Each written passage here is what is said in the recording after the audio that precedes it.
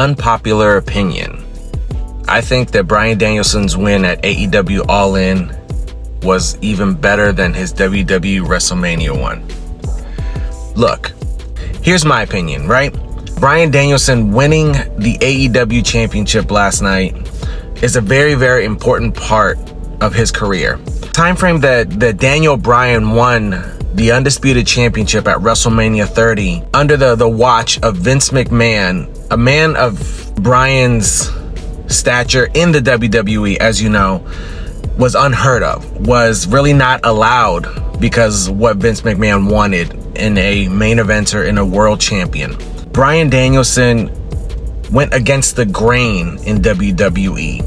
He wasn't supposed to make it. He wasn't supposed to be the top guy, but the fans got behind him and made one of the most important and iconic moments in WWE history. I'm not saying that WWE is more important than AEW. Him winning the championship in AEW is just as important. Bryan Danielson in AEW would have been world champion no matter what. Daniel Bryan being world champion in WWE, especially under Vince McMahon, was something no one thought could ever happen. Let me know what you think. Let's go.